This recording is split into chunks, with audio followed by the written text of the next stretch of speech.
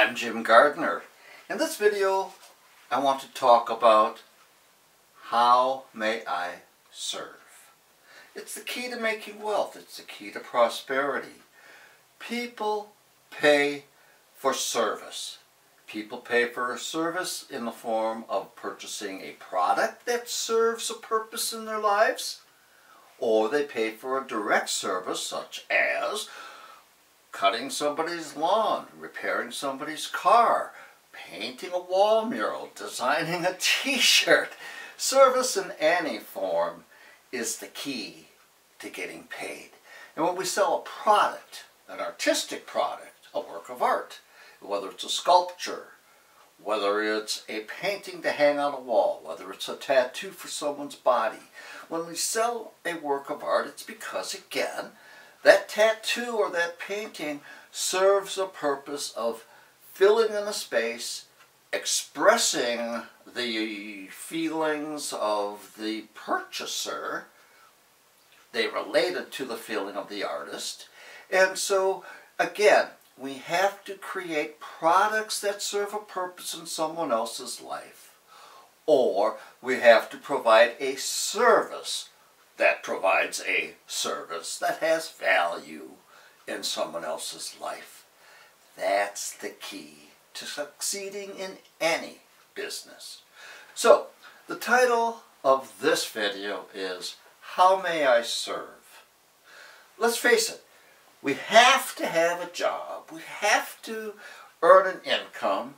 We're going to work for somebody in some capacity during our most productive time, let's say from the time we get out of high school until we choose to retire, if we choose to retire. So we have this whole big gap in our life from maybe 18 to 20-year-old on up through 60 to 65. Some people retire early, and for those, many of them that I've met, they retire early from one business only to get involved in another business because the mind does not want to retire. The mind does not want to stop thinking. The mind does not want to stop creating whatever.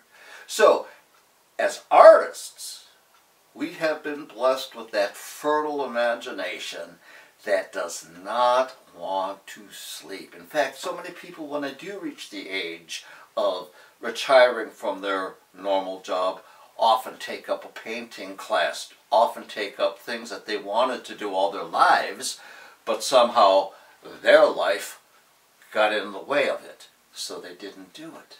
Well, I want to plant the seed of succeeding in serving others with your talent as early in life as possible, because that way you can make the most of what you have to offer. The community can benefit the most from your lifetime of growth, your lifetime of expression, your lifetime of giving of what you have to offer. And the world is made a better place, and you are living a life that will be fulfilling, both to that creative urge that's driving you and to the bank account that nourishes you.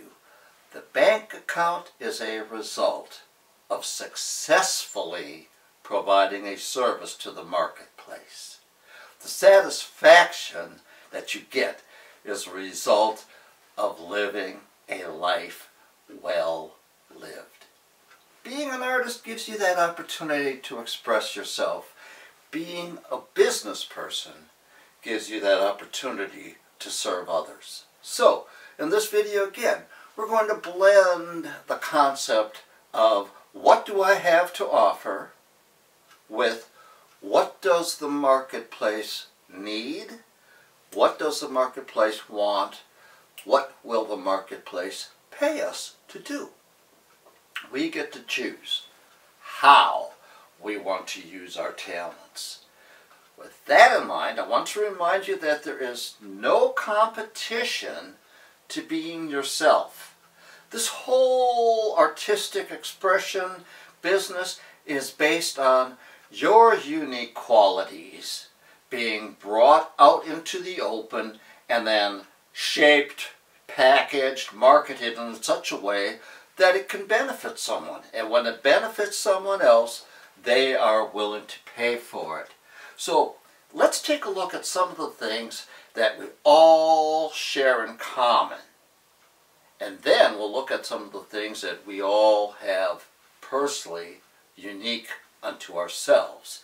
And we are going to take our unique qualities and shape them such that they serve some of the common qualities that are found in everybody. So, what we have in common, some of the things we have in common is that we all have our physical bodies, which need to be cared for.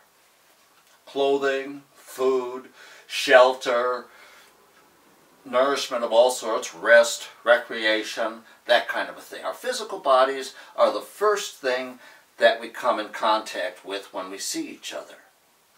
The next thing, we have our feelings, our emotions. Our emotions are immediately triggered whenever we see something. We may be ambivalent about most of the things in our peripheral vision, but when we see something we like, whether it's an automobile, a person, something like that, our feelings are excited. When we see something that we don't like, physical world around us or whatever, our emotions are immediately affected with disgust or disturbance, whatever.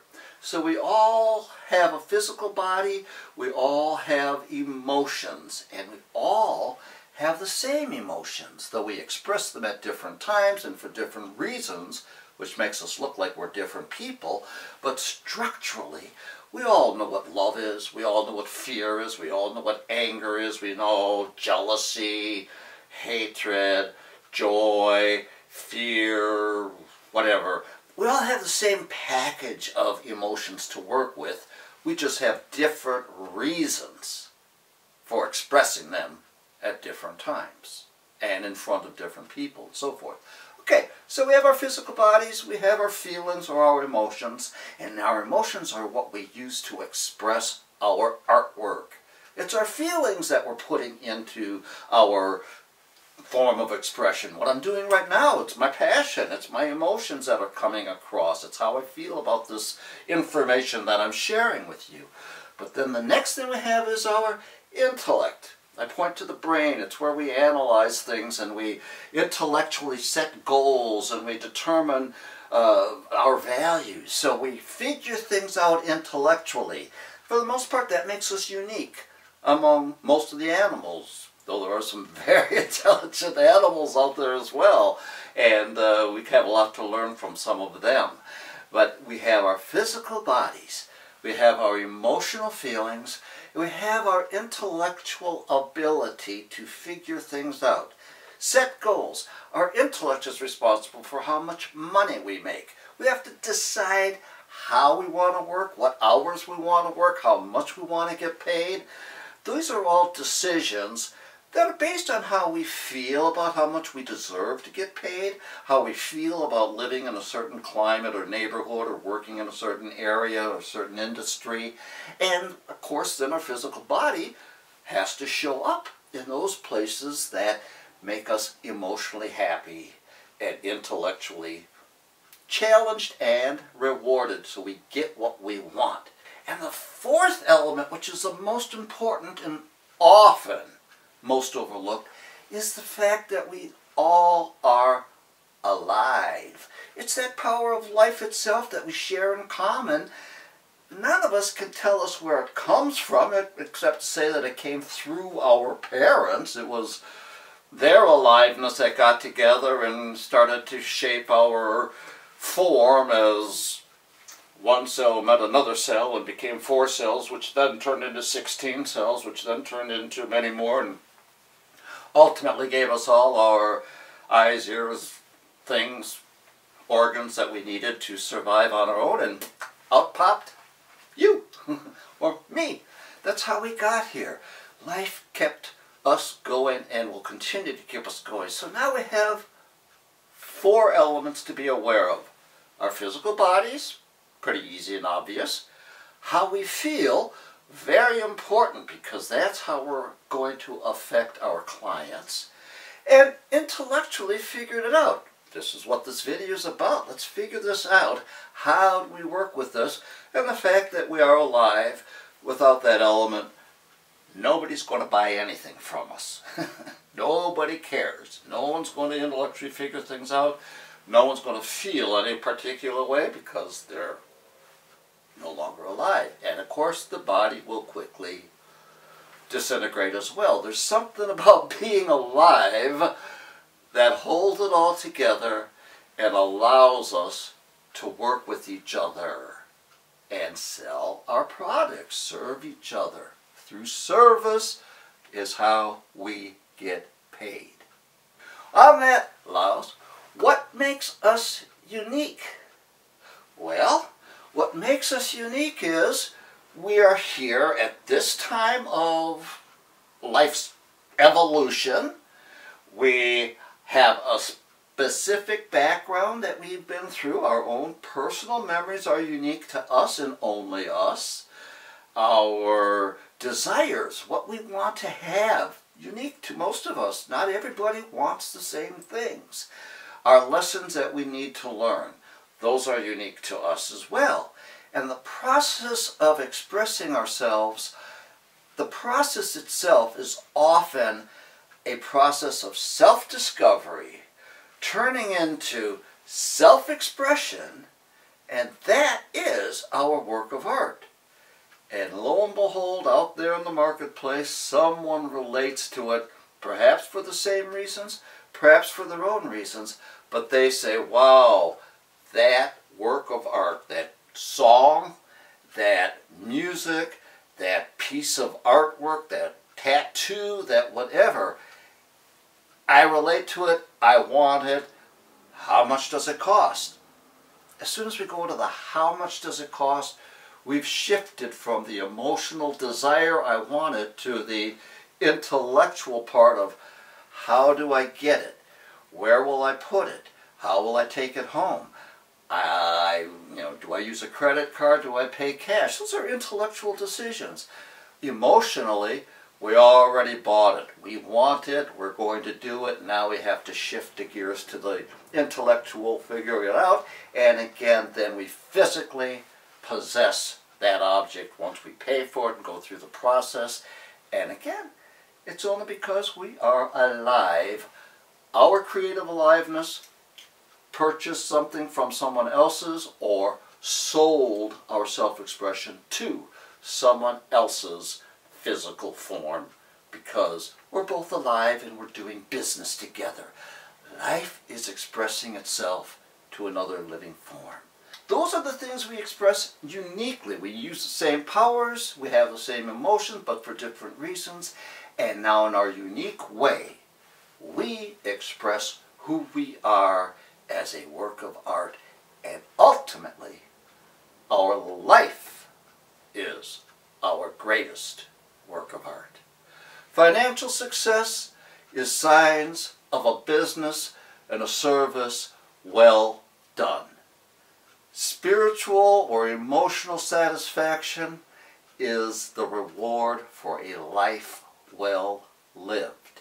So we want both. We want success in the business world, and we want satisfaction in our emotional or spiritual, whatever you want to call it. We want to know that our life was worth living. It meant something to someone other than just ourselves. That's important. Okay. So with that in mind, I want to invite you to pick up a copy of You Have the Talent, So Where Is the Money? The answer is the money always lies in providing a product or a service that other people benefit from, because people pay for the benefit they get from the things you offer.